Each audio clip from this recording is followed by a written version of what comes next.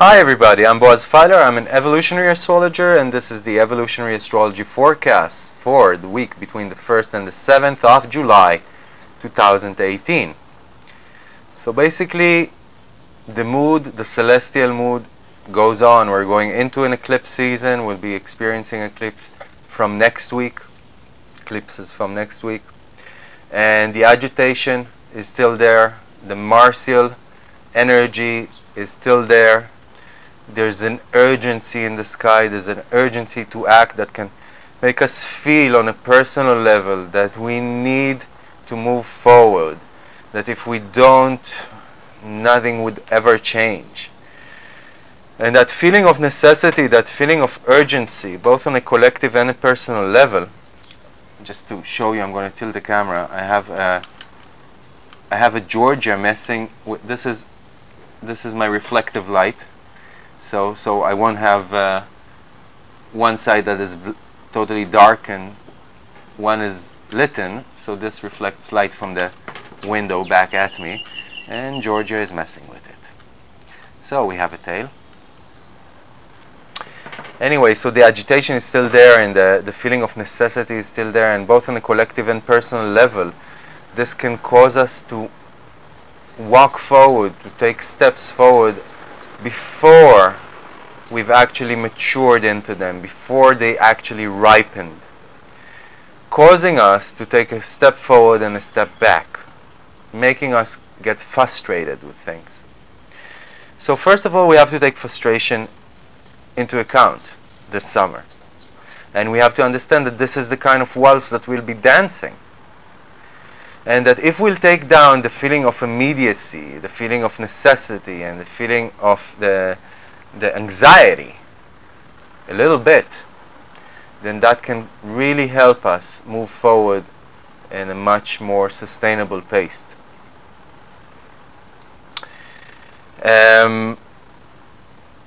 Let's go down to the weekdays and talk about them. Sunday the 1st, Juno is ingressing into Taurus. Juno Moneta is Hera, the goddess of family, loyalty, the wife of Zeus, the queen of the goddesses. And she ingresses into the sign of Taurus, talking about the land, talking about the environment, talking about earth, talking about nature, talking about beauty and aesthetics, talking about our relationship with the material and sensual worlds. And Juno understands that when she ingresses into wow, you're really leaving a lot of hair behind, Georgia. When she ingresses into Taurus, she understands that we're really married to this earth. We're really married to nature. The relationship, or the primary relationship enabling us to survive here, is with this earth, not with one another. Not with one another. So there's a beautiful coming back, if you want, both on a personal and a collective level, to the basics, to what we need to sustain ourselves here.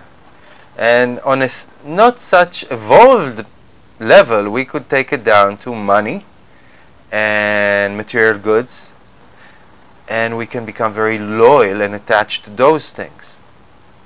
But on a higher level, the natural world and the physical plane take over. And she ingresses into Taurus, trining Ceres, Demeter, the goddess of plenty and of wheat and of the fruits of nature, that ingresses into Virgo right now. Also earth sign, talking about service and healing and correction of things, taking things under control.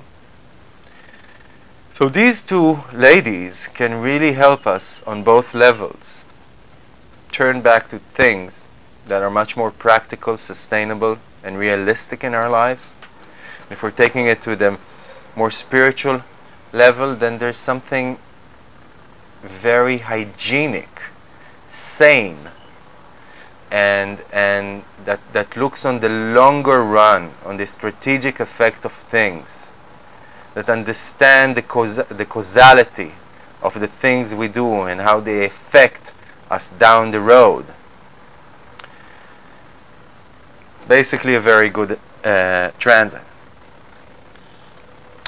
Other than that, Sunday can be a little heated as the moon is going to conjunct Mars. In Central Europe it's going to happen just at about 2 a.m. But if you are in the Pacific, then it would be in your morning time, and if you are in the States, it would be on Saturday night. So watch that. There's also a square to Jupiter not long after that, making us behave a little too extreme, making us apt to overindulge ourselves or be extravagant or indiscreet, so just watch it.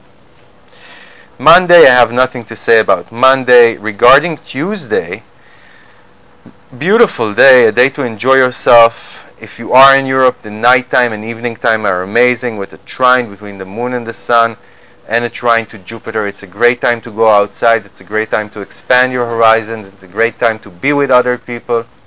It's a time for joy and happiness and to take life as an adventure. And of course, if you're in the States, with the morning of Tuesday. If you're in the Pacific, it would be the morning of Wednesday.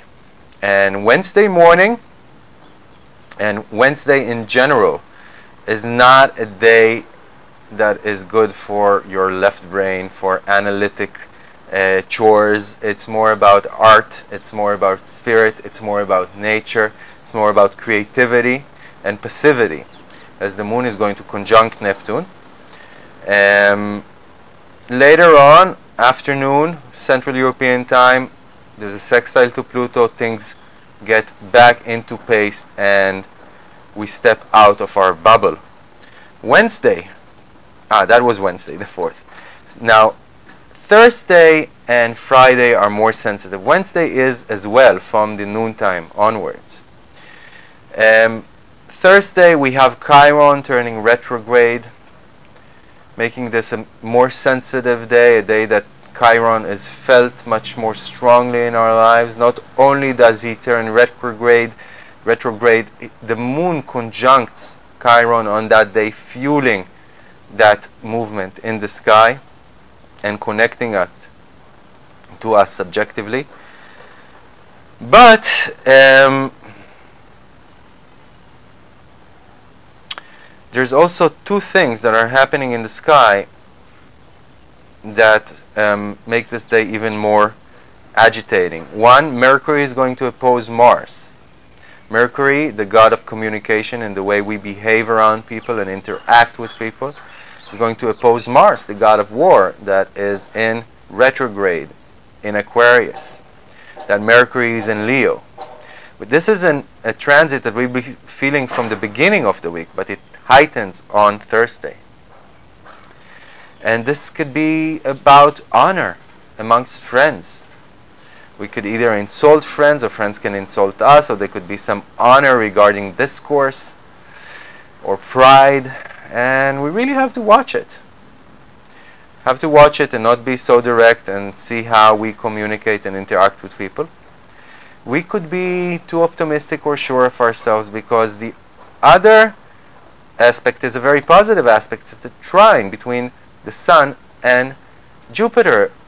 It's a time that we want to put our legs up and have that little margarita by the pool, or go on a trip, or study something fascinating and open our minds up, but take life as an adventure. And that can make us a little too indulgent. We could want to get our way too much. So watch for that on Thursday and Friday. Friday is a very energetic day. Also Thursday night, there's a sextile to Mars. There's a trine between the moon and Mercury. We could be moving around, and certainly on Friday morning. But later on, nighttime, there is a square to Pluto. Beware of drama. Be aware of going into being too total, or being too symbiotic or being too dramatic or dogmatic, and just save some space for rationale and clear thinking and logic and stepping away a bit from your emotions and seeing things from the side or from above. And Saturday, beautiful day, moon in Taurus, trining Venus in the morning time. Exciting day with the moon later on that night, conjuncting Uranus, enabling us to go out of the ordinary and do new things. But also a day that could imply a lot of sudden changes. Anyway, that's what I had to say. I want to thank you for listening. I want to thank you for commenting, liking, sharing. That exposes the videos to more people. And of course, for private consultations or lessons, I'm always here.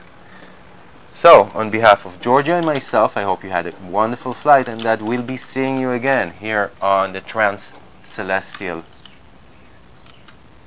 Highway.